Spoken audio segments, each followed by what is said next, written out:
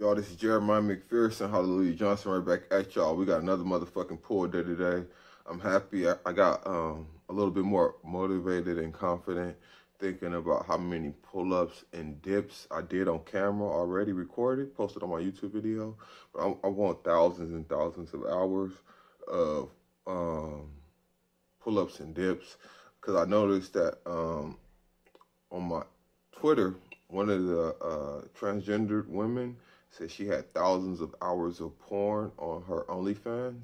So I want to outwork all the celebrities, all my haters, anybody I got gaslighting me, just with pull-ups and dips alone. Maybe if I'm lucky enough, just pull-ups alone and have more hours than they have albums recorded, just the pull-ups alone. Just then they have albums recorded porn, talking on camera, motivation. I just want my pull-ups alone to X out everything they do in their career. So this is Mortal Kombat, so I'm trying to kill it. Today's another motherfucking pull day. And yeah, because I was even thinking, I think Goggins is second for the world pull-up record. I'm not going to even fuck with him on the Guinness pull-up record. And I think old boy's son beat Goggins one day. And I don't even know what it is. I didn't check.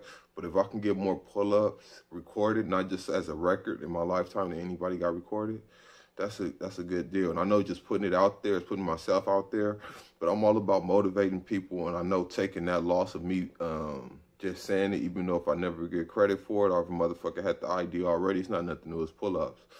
It's still good for me, for people to hear it come from me.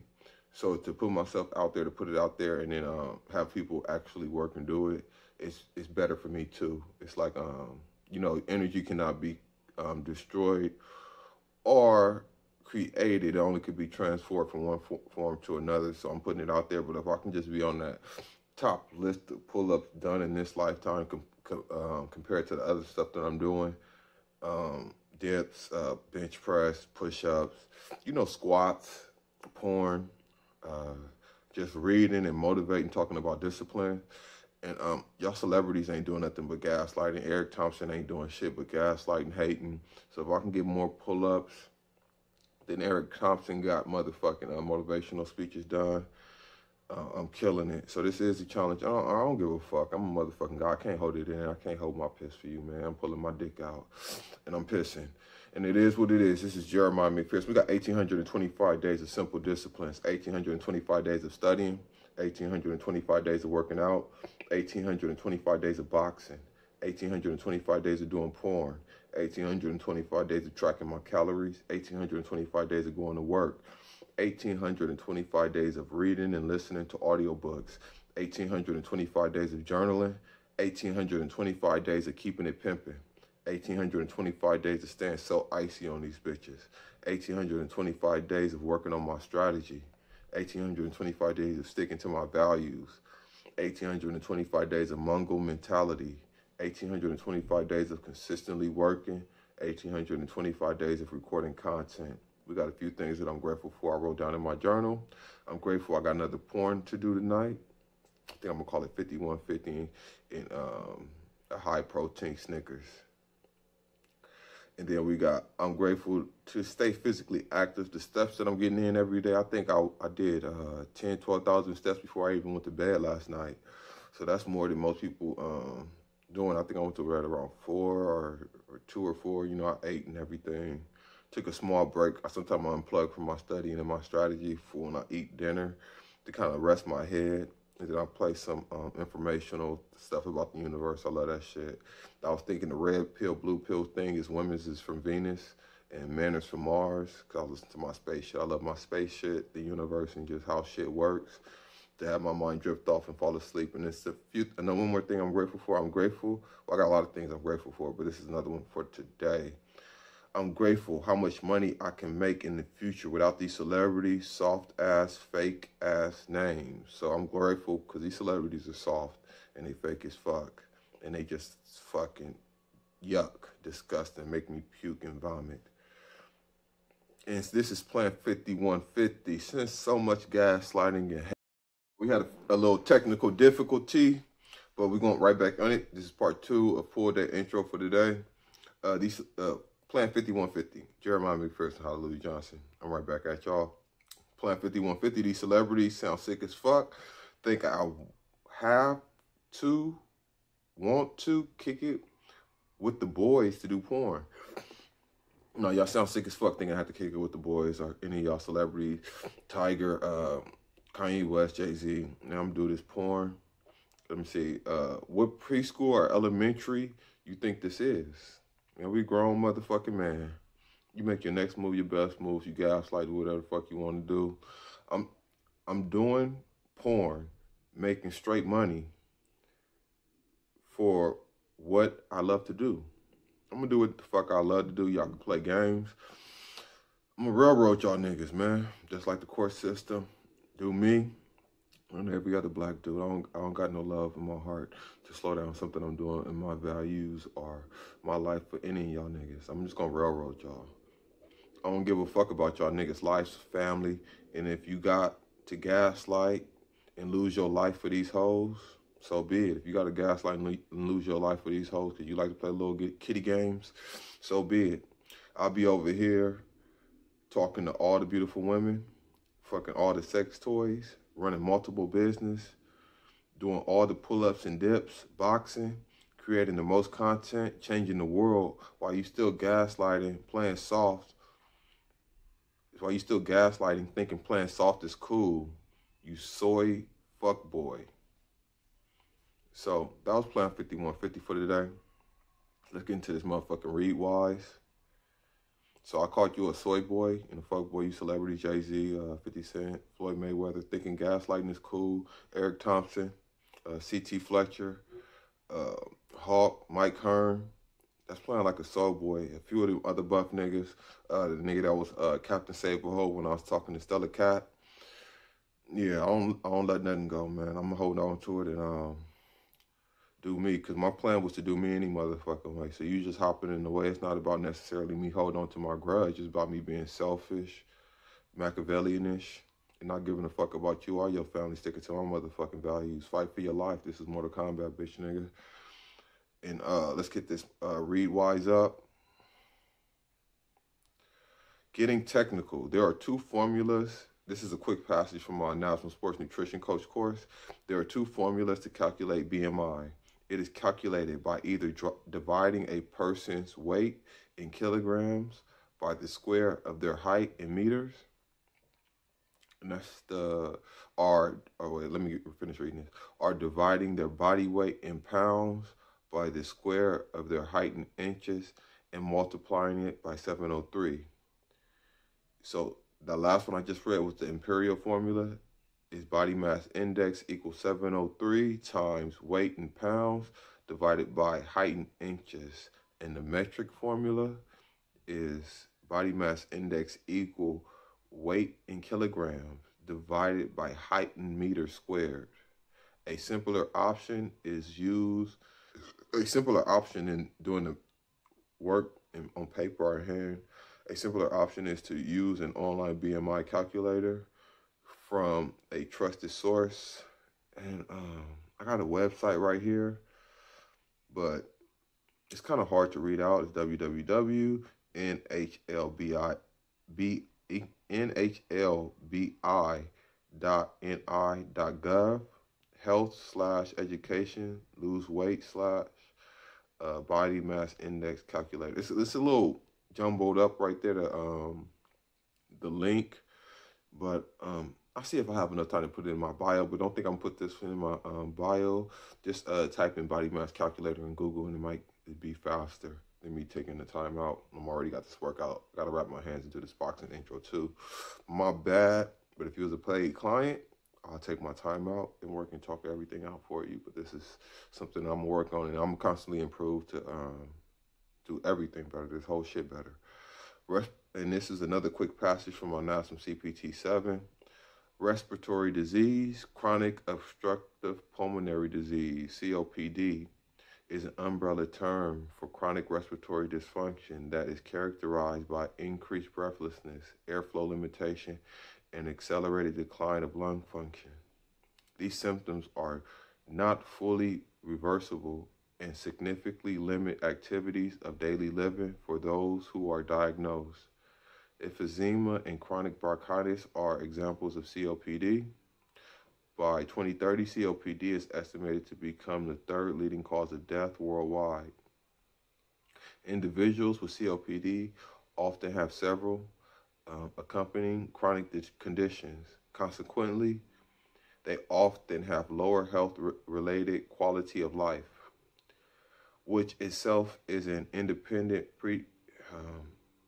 predictor, I can't say the word, goddammit, my bad, of hospitalizations and mortality. Once diagnosed, COPD is not considered curable. Rather, it is medically managed over a person's lifespan. However, lifestyle modifications and increased physical activity can have positive effects for individuals with a chronic respiratory condition. Especially light aerobic exercise involving large muscle groups is recommended to help improve the ability to use oxygen. Brisk walking daily can be one of the best forms of exercise for people with COPD. And this is this for my MMA conditioning specialist. The functional continuum multiplanar, 3 planes of motion. Use the entire muscle contraction spectrum. Use the entire contraction velocity spectrum. Manipulate all acute variables, sets, repetitions, intensity, rest intervals, frequency, and duration. So when it says functional continuum multiplanar, we got frontal plane. That divides the body into anterior fronts and posterior back halves. And so it's talking about like a side kick will be a frontal plane movement. And it might be a side kick, but examples exercising is jumping jacks, band walks, and lat raises in the frontal plane. Then you got the sagittal plane. That divides the body into left and right halves. And so exercises in the sagittal plane would be like squats, curls, extensions, and the other plane is the transverse plane. And transverse plane is like curtsy lunges and like a rotation of the oblique exercises. And then when it says use the entire muscle contraction spectrum, I might have to go over that one. And contraction velocity spectrum, and I got to go over that one too. But those are the 3 planes of motion. It's the frontal, sagittal, and transverse plane. What's another exercise in the transverse plane? I can't even think right now. You could say Russian twist would be another example of a transverse plane exercise. But I got to go over the muscle contraction spectrum and velocity spectrum. I'm pretty sure I think I know what it means, but I don't want to say the wrong thing. And so that was my read wise for today. And so we're going to go over a few quotes today. We have to hit Fight Club up today. Yeah, we got to read Fight Club today. A lot of people talking gaslighting. But this is a quote from Fight Club. We all been raised on television to believe that one day we'd all be millionaires, movie gods, and rock stars, but we won't. And we're slowly learning that fact, and we're very, very pissed off. So all this soy boy, soft-ass gaslighting y'all do, man, that's just pissing me the fuck off. Like, I ain't got to fuck with Jay-Z or none of y'all politics that y'all be doing. I'm happy here doing my motherfucking pull-ups, my boxing, my porn, and open up my own motherfucking business. Y'all just pissing me the fuck off. And I'm not the only one y'all pissing off, so keep that shit pushing. We could do more from Fight Club, but let me see. I had a few, and this is from Richard Feynman. I'm smart enough to know that I'm dumb. And this is from George MacDonald. To be trusted is a greater compliment than being loved. And this one's from Frederick Douglass. If there is no struggle, there is no progress. And so we got another motherfucking pull there today. I had some technical difficulty, so I have to chop this up in two motherfucking intros. And I'm about to wrap my hands and start this boxing. Do a boxing intro and then start boxing.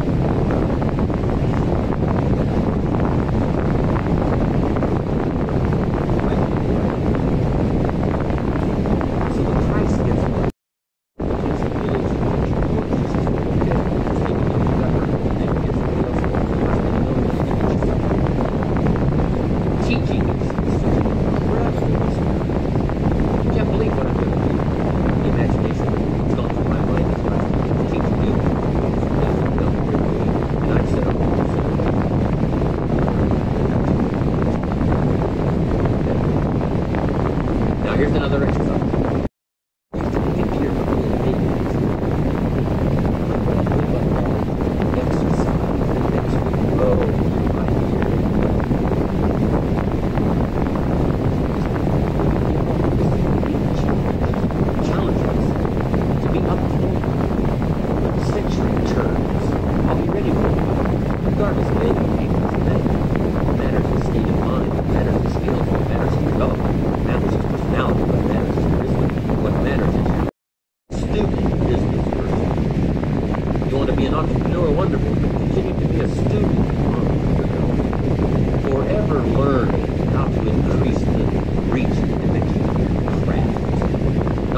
Short on vocabulary, not to be short on heart, not to be short on spirit, not to be short on all-encompassing influence.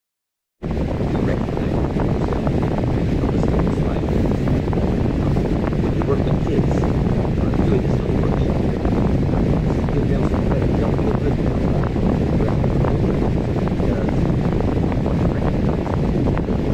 On their own, they have been through a licensing.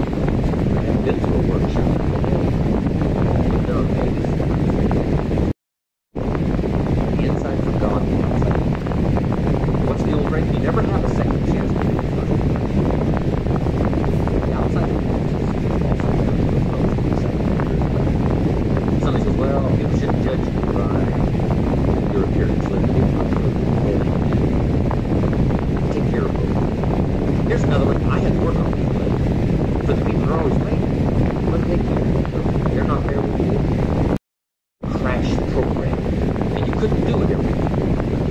It would be too much. In a couple of days to just really concentrate for a while. Hopefully I send you away from here tomorrow a little mind weary. Right? Taking all these notes and trying to get it all, trying to think about it while you take notes. I know it's an intense session of a couple of days, but I'm telling you, it's going to be so valuable for me to express it for you.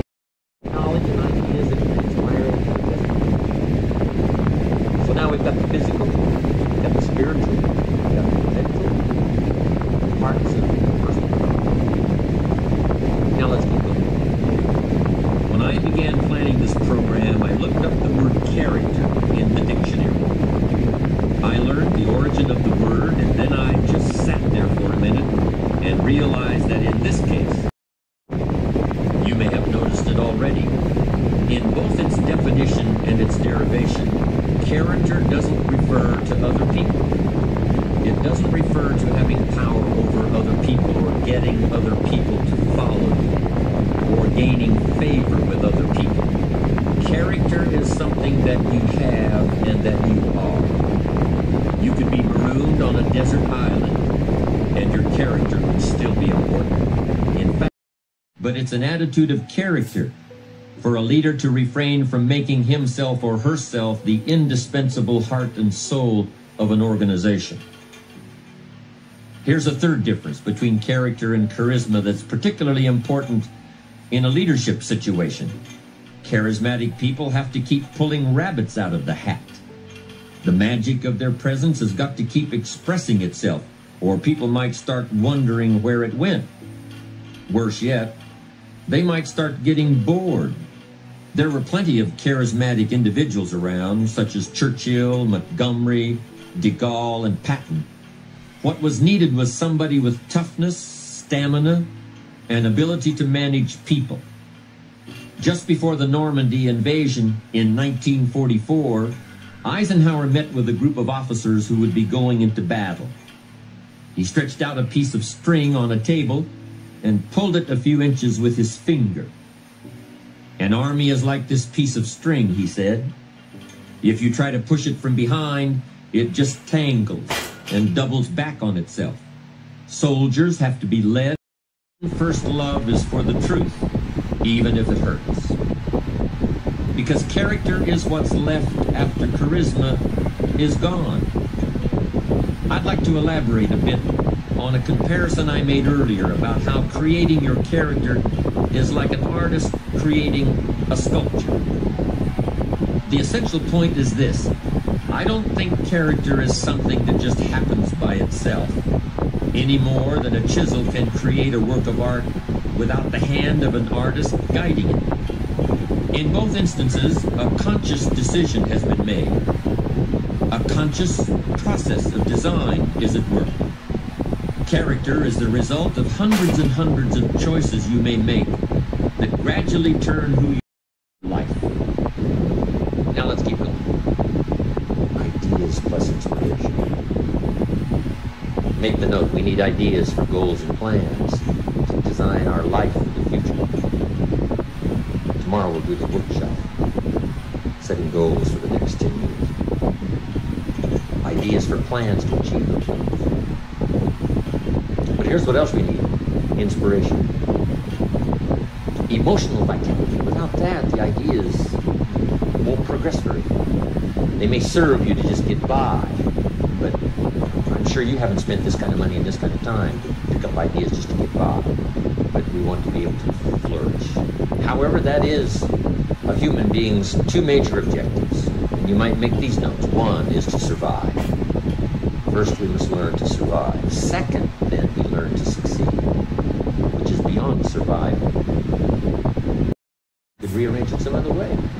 On this planet, we seem to be guests. So you figure out how this one works, whoever set it up, right? You follow how it's been set up. Then if you get a chance for a plan, then you can rearrange the whole deal and say, well, I'm not going to do that, I'm going to do this, I'm going to do this. So if you ever get that chance, you can do that. But hey, on this one, it was prearranged before we dropped in here. But on the spinning planet heading somewhere, right, what is the deal? And part of it is a mystery. Two different reactions to the same symbol. Just make the note, it's a mystery. And I haven't tried to solve that. So I'm going to make everybody walk out and say, I'm going to change my life. See, now you can't do that. It's going to be however it's going to be. And the key is to be curious and not disappointed. Let the mysteries be mysteries. Interesting story says the day the Christian church was started, a magnificent sermon was preached. And if you read the account of the sermon that was preached the first day the Christian church was started, it was a magnificent sermon. And it was a magnificent occasion. It said there was a multitude that heard this sermon. Turn it around. You just have to let be whatever it is, and let it be rather mysterious, but learn to be curious and not disappointed. Then it said some that heard this sermon didn't know what was going on. And they're easy to spot. They're usually saying, what's going on, right? They don't know what's going on. So he says, well, they should know. Well, your shoulds and shouldn'ts ain't going to affect it. It's like saying the sun should come up in the west. No, you got to leave this stuff alone. Just let the mysteries be mysteries, and let what happens, let that all be. In the beginning, I used to say, I'll make it successful if it kills me. I almost died. You can't do that. It said some believed. And that's who the speaker was looking for, the believers out of this massive audience, a multitude. Now, here's what was interesting. It said the number that believed was about 3,000. So it was a pretty good first day. So make the note. You can have a good day in spite of the mystery. In spite of the mystery of reaction, in spite of who's who, in spite of what happens, in spite of the full variety of human reaction and human behavior, in spite of the whole, then you try, then you refine, then you evaluate, then you pass it on. But here's the key, is to turn response into results. I appreciate applause, but applause is not the deal. For me, here's what's valuable, is to have this stuff work in someone's life. To have it make a difference in someone's income, have it make a difference in someone's financial future, have it make a difference in someone's health, measurable difference in someone's future and health. That's my game. And if I can give you something that'll help make a measurable difference as time passes, see, that's what's it. Key for reasonable time. That's what we ask of our kids. That's what we ask of everybody. Make measurable progress in reasonable. But results is the name of the game. We don't study philosophy just for philosophy, or attitude just for attitude, or discipline just for discipline. These things by themselves serve no purpose. But these three items invested in labor, in the work, produces results. Now we measure our results to see how our disciplines are working, how our attitudes are working, how our philosophy is working. And if the results aren't to your liking, they're translating response to results. Now, just finishing up, make these notes. To get the most out of the 2 days, here's number one. Everybody would agree on number one. Be thankful for what you already have. Here's the next one. Be eager to learn. I know you already know a lot. But be eager to learn the rest. I've learned a lot in my years, but I'm eager to learn the rest. Now I'm trying to capsulize my learning. I'm trying to accelerate my learning. Nobody knows that better than me.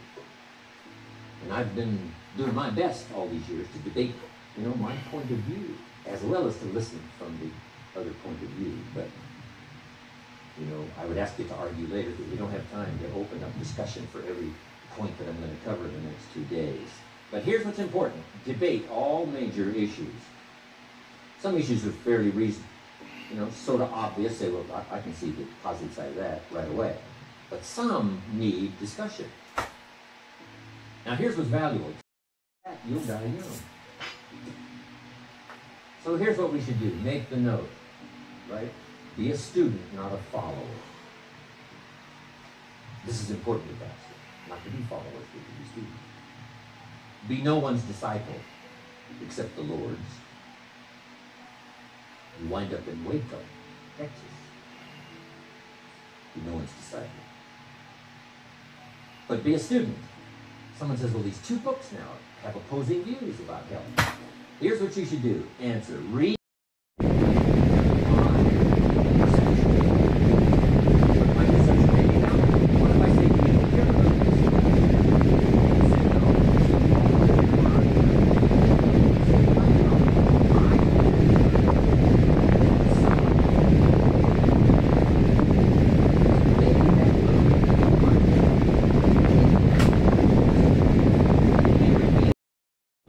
Shut everything out for 2 days. Just concentrate here. Because our life's out there, right? Our family's out there, and our friends are out there, and our business is out there, and things are going on out there. Things are happening out there, right? Sometimes out there, we get sort of distracted thinking a lot about what's out there. But if you can, to the best of your ability, zero in here, give you the best of your attention that you possibly can. Let me just... At first, it doesn't seem like it. At first, it seems like, no, what's in my best interest is what's mine is mine, and what's yours is mine. And this whole sort of selfish idea, but this is part of becoming a civilized society, is learning that truly, in the long run, your best interest is served by not being selfish. But here's what we cannot do: deny our own self-interest. But if our self-interest becomes educated, it can be uniquely served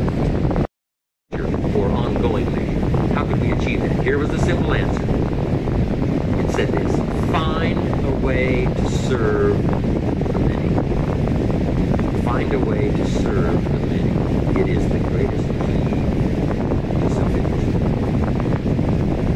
Now, at first, it doesn't seem like it, but that's what education is all about. Is to take what at first seems to be the best and then find out later, no, you have to conserve your resources. Exercise the discipline now, because then that later leads to many years of self-satisfaction. That's what education is all about. To turn around what seems to be the more best interest and say, no, now I understand that isn't good. You got a two things. The mantle above the fire. If you wish all that kind of greatness, recognition, respect, and all, here's the key. Find a way to serve. So we might shorten it to read like this: service to many leads to greatness. Now at first that doesn't seem to create personal greatness, serving process. Wouldn't that be acting in your own self-interest, is to do something that started the receiving process? The answer is yes. Now I understand. Now I can act in my own self-interest in an enlightened way instead of a destructive one. Next, in your own self-interest, life responds. In order to reap, you must plant. Guess who deserves to reap? Those who plant. So, could I deserve something unique and valuable? Yes, if you understand the law, if you understand how it works in your own self-interest. We must plant, we must give to the soil, we must turn it loose, we must let it do its work, we must have patience, take care of it. Now we deserve to reap. If you need, you must plant. Next, if you need to find, God says, if you'll move toward me, I will move toward you. It's always the question. Which could also be translated, God says, you don't move, I don't move. You say, well, that's arbitrary. Well, when you're God, you can set it up. Remember, your planet, you can rearrange all this. Change it all. But on this one, here's what's interesting. What you move toward tends to move toward you. You move toward education. Education starts to seek you out. This is one of the unique positives